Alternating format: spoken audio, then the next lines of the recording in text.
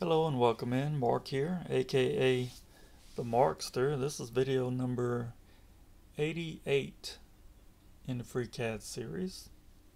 So they will be making this object here. I had a request in a YouTube comment to make a video showing how to make the hexagon in a cylindrical shape. So we'll make this object today. Let me close this document, discard changes, create a new one. You're going to need a curves workbench for this. If you don't have it installed already, go to the tools menu, add-on manager, workbenches, and look for curves. Curves, not curved shapes, curves. Curved shapes is good too. You might want to go ahead and get that one too, but curves is the one we're going to use today. Once you get that installed, you'll need to restart. So you're also going to need the honeycomb macro, and that was, which video was that? 85, I believe. Let me double check that. Yeah, 85 was the video showing the honeycomb macro. So we need that macro. First, let's go to part workbench and create a cylinder. And we're going to make this cylinder 30 height and 30 radius. No particular reason, that's just what I'm using. You choose whatever you want for yours. And then we run the macro, the honeycomb macro. We can hide that cylinder temporarily. And I'm going to turn elliptical grid off. I'll turn the border off, putting border offset to 0. Or we could just keep it. I'll leave it off.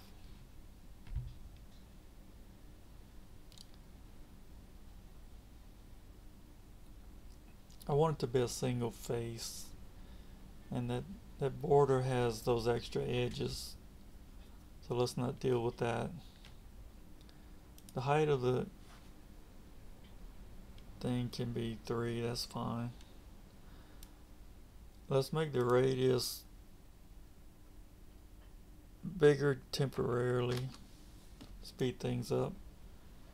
Don't worry about that error. The length will be 30. That corresponds to the height of the cylinder.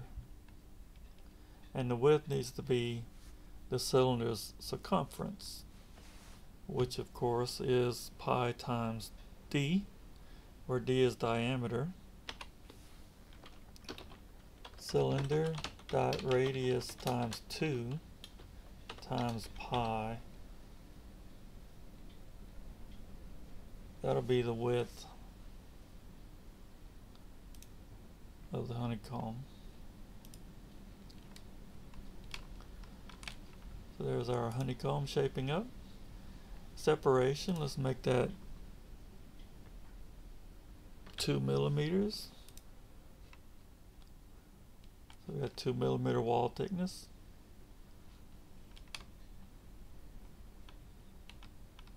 And we'll set the radius now to, I don't know, 5 maybe. So that looks pretty good. And be sure you're satisfied with your honeycomb at this point before continuing, because the next steps will have to be repeated. They're going to be broken if you change the honeycomb. Because we need to go to draft workbench, select this face, and make a face binder. I'll hide the honeycomb. You see, this is just a face from that top face. But if we change the dimensions of the honeycomb now, you see face 400 is this face. And due to topological naming problem, it's going to have a different number and it's going to be mapped to the wrong face.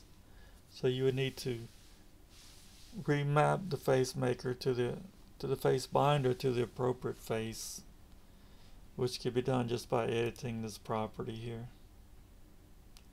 Click here and type in the number to the new face number, which could be determined by selecting the face and look in the Python console here.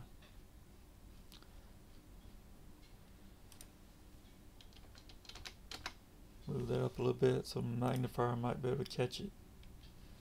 Not quite far enough.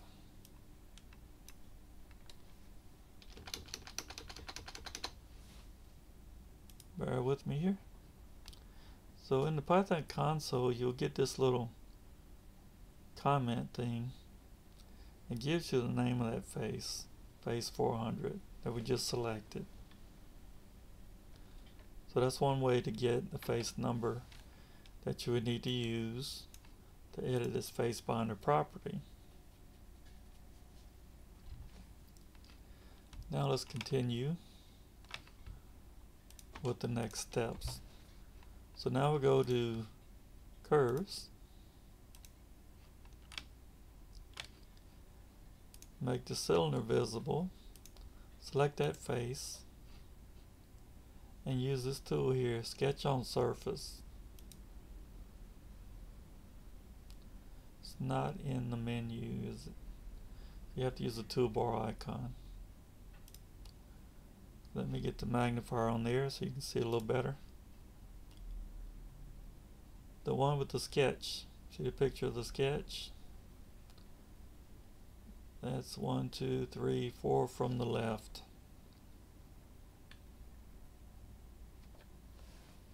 So we'll select this face and run this tool.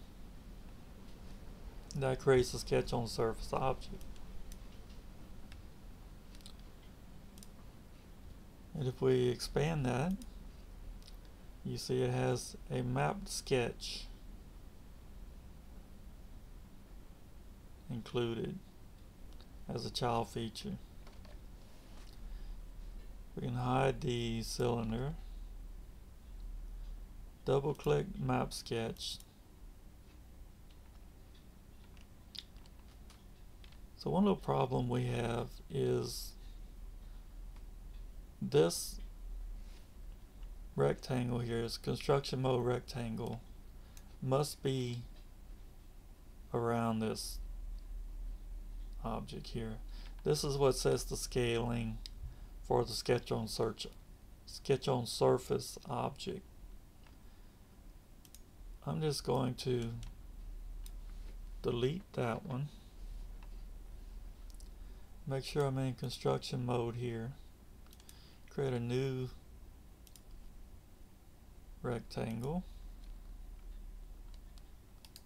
Center it to the origin. Let's click here. This icon hides anything that's in the way. That's it right there. It's called section.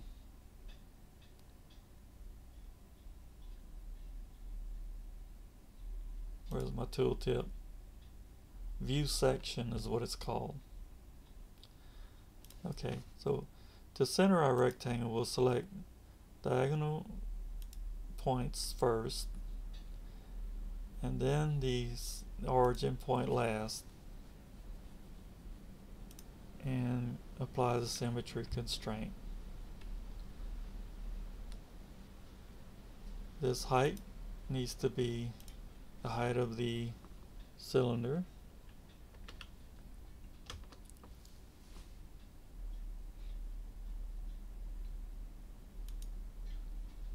And this width needs to be a little bit more than the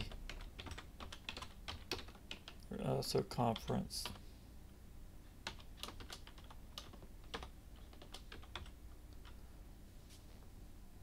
So we'll just add 1 millimeter to that.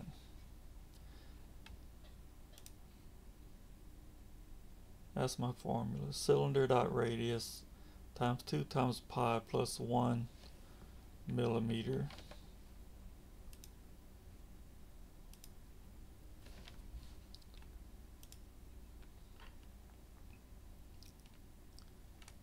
So we've got our rectangle lined up now with that face binder. Next step, sketch on surface. Let's go ahead and set a few properties here. We want fill faces to true. We want offset. I'm going to make it 3 millimeters thick, so I'm going to go minus 1.5. This is really optional. Set thickness to 3. And now, doing that first kind of speeds this next thing up, because otherwise you got to keep waiting for it to recompute. Where it says extra objects,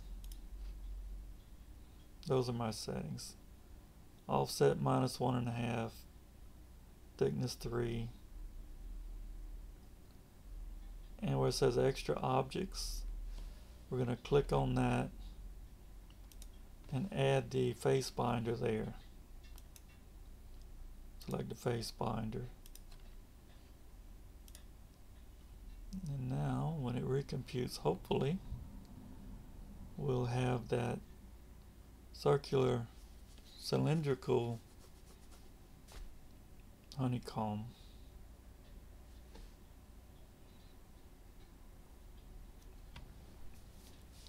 So if I had done this offset last, then we have to sit through this each time for offset and for thickness.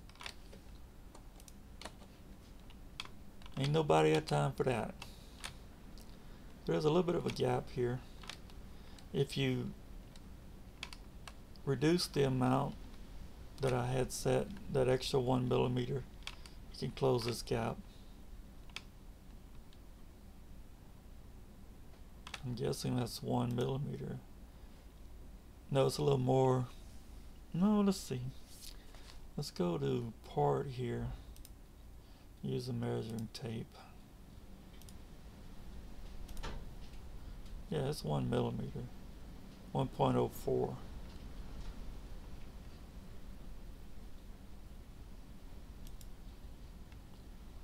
We can clear that out. If we show the cylinder, you see that we're inset 1.5 millimeters and the thickness is 3. So if you wanted to do some sort of Boolean cut or something from that cylinder, you could, or use a tube maybe, whatever your intentions are. If this is being 3D printed, it should print okay, I think, these angles. Well, these overhangs would be difficult. You might have to print that with support and then clean it out when you're done.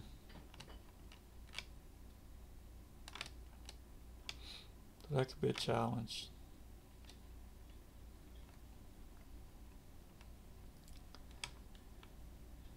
Anyway, that's going to do it for this video. Thank you for watching and have a great day.